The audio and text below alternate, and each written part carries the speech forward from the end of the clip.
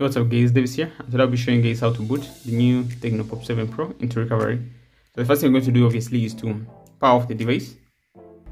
So once the device is off, like mine is right here, you're going to do one thing. You're going to simultaneously hold the volume up and the power key together. You're going to hold the volume up and power key together, and once the Tecno logo appears, you're going to release the power key and just keep on holding the volume up. Then the next steps I'll be telling you guys, right? So I want to hold down power and volume up together. Once the logo appears, release power button and keep holding on to volume up.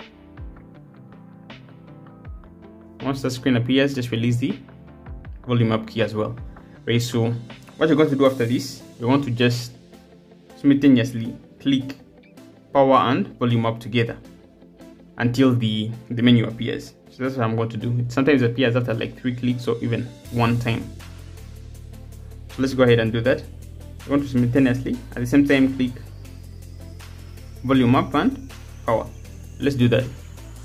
And you have seen that's how you get into recovery on the new Tecno Pop 7 Pro, right?